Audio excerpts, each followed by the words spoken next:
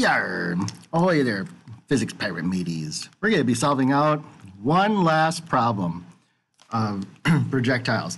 And this one, this is where it's a little bit challenging. But here we go. And so this problem, as we work through it, I want you to copy it down onto a sheet of paper. You're going to enter your answers onto GoFormative. And yeah, you'll be all set. But this is a problem that actually combines a lot of skills all together. So you'll kind of see it's still solving out for range, horizontal, and vertical velocity. But you'll see at the end, once you answer one of these, you're probably going to be answering all of these all together. And there's a couple of twists in here. So let's get going. So before we actually set up the problem, it's really kind of making sure we understand what's going on. We got this pirate ship. It fires a cannonball at an enemy ship at a velocity of 100 meters per second at 20 degrees above the horizontal. What is the cannonball's range? What is the horizontal velocity and vertical velocity on impact with the enemy ship? All that kind of stuff. So to begin with, I'm going to draw a little picture of what this actually going on. So we got these pirates, they're on the sea, and let's make this one. All right, here's our pirate ship. Yarr.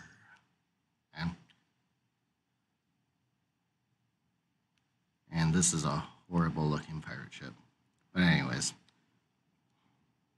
it's got the skull and crossbones. It is horrible. But it also has a cannon. And what a cannon that is. But it's firing at an enemy ship. And that enemy ship is over here. And let's just say that they just got a little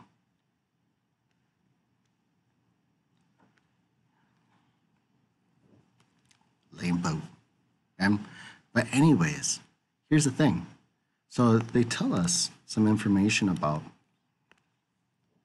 this cannonball. It's fired at 100 meters per second at an angle of 20 degrees above the horizontal. And they want us to figure out the range. We've done stuff like that. And because this follows a parabolic path, and it's hard to describe that, we're going to split it up into two other ways. So here's where you start doing it on your paper. And drawing it out is usually helpful too. But we're going to split up our problem, X and Y. That's no different. But the thing about this next part is in step 2, we list our initial speeds. And so for this gets a little bit tricky. And because the initial speed, it's not 100 meters per second and 0. Because this is fired at an angle, it's not fired horizontally. That means that our 100 meters per second actually has X and Y components. And we need to figure out what those X and Y components are, because really those are our initial speeds in the X and Y direction.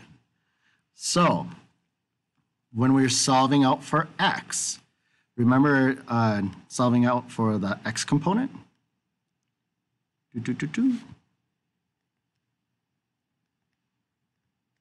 It's equal to the cosine of the angle times the hypotenuse for this triangle. When we're talking about the Y, it's equal to the sine of the angle times the hypotenuse. And so we're going to keep these things separate and keep them on their sides. And so I'm going to solve out for the initial speed on the X. I'm going to do cosine of the angle. We're talking about 20 degrees. And the hypotenuse is 100 meters per second. I can type that into my calculator. And when I do, oh goodness. Cosine 20 degrees times 100. We get 93. Oops, I'll put it down here. 93.97 meters per second. And that is the initial speed in the x direction.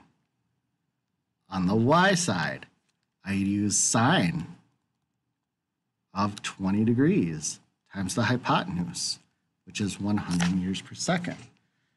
And if I do that, I get 34.20 meters per second. That is my initial speed on this side. Oops. So this is where it is the big difference between the other problems that we did, because the other ones we always launched it horizontally at a certain speed, and that made this that same horizontal speed, and this was 0. But because it's at an angle, we have x and y components, and we can draw that as a triangle, and we can calculate what those components are, and we use those as the initial speeds. So that's that part, and that's step 2. Step 3 is saying what's going on. Horizontally, we still imagine like that cannonball, if it was fired horizontally and gravity was turned off, that it would just float off into space in a straight line and it would move at a constant speed. And vertically, though, it's going to be accelerating because gravity is pulling it down. But we do need to understand that as gravity is pulling it, this isn't just falling down. This is actually moving upward. It has a positive vertical velocity initially. So it's really going to end up kind of going up this way. Like it was shot up, and as it goes up, its velocity will end up slowing down, and then come back down. So it just kind of goes up, and it will come back down. All that kind of stuff. And that's what will be going on, and that's going to play a role in what we do. And so now that we have our setup, now we can answer these questions. We need to answer the cannonball's range. Remember that range, it is a horizontal distance, which means that it's solved on the x side. We need to make sure that we solve it on the correct side because it's horizontal. We do that on the horizontal side. But there's only one equation that works on the horizontal side. It's this one. This v equals d over t. Because there's no acceleration, it's moving at a constant speed. We are going to solve out for this distance, and so we're going to put in things that we know, like this velocity. But it is not 100. It is 93.97 meters per second, because that's the horizontal speed. We need that. Then we can put in the d and leave it as d because we are going to solve for it, but we need the time. And oh shucks, we don't have the time. Just like before, when we don't know time on one side, we go over to the other side to solve it out. But the tricky thing about this is that if we use this equation to solve it out, d equals vi times t plus 1/2 at squared. We have, in order to solve for time, we have the acceleration, got it. We have the initial speed, we got it. But the distance, nuts. They do not tell us the vertical distance. We don't know how far this is actually falling. And so, or how high that it actually goes either. So we don't know that.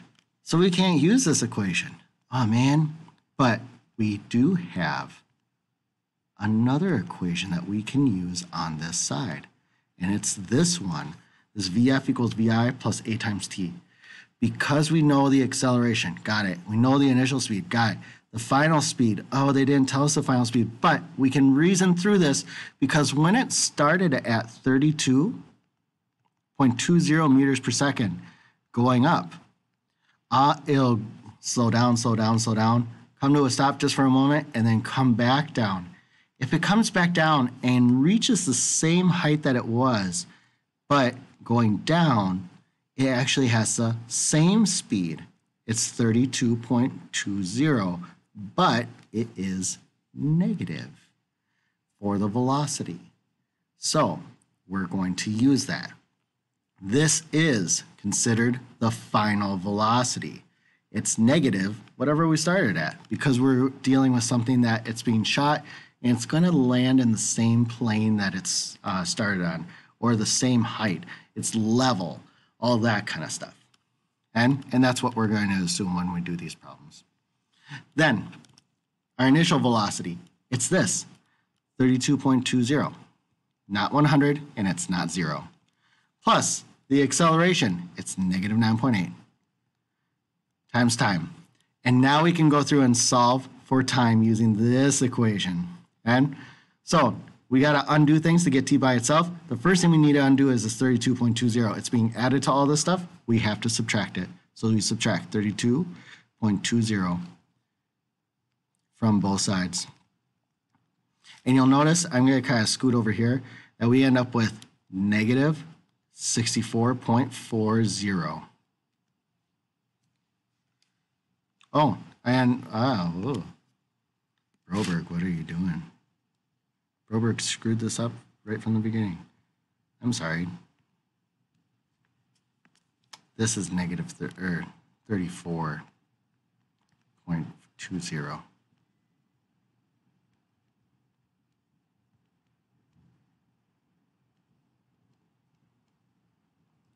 That's okay.